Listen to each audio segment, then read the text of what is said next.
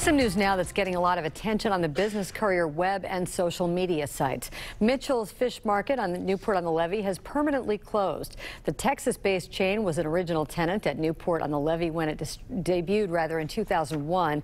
It was temporarily closed in December of 2017 after health code violations.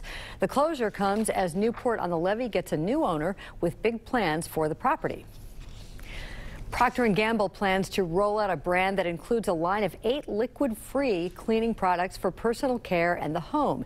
It's called DS3. The products are made with what P&G calls a breakthrough proprietary technology that eliminates water from the final product, removing 80% of the weight while reducing 70% of the space required. The compact size of DS3 products makes them travel-friendly. Ready Cincinnati, the economic development organization for the 15-county Greater Cincinnati region, has added Wade Williams as Vice President of Business Development. Williams was previously Senior Vice President with Northern Kentucky Tri-County Economic Development Corporation. He will oversee the business development team and be responsible for developing and implementing Ready Cincinnati's strategy for business attraction.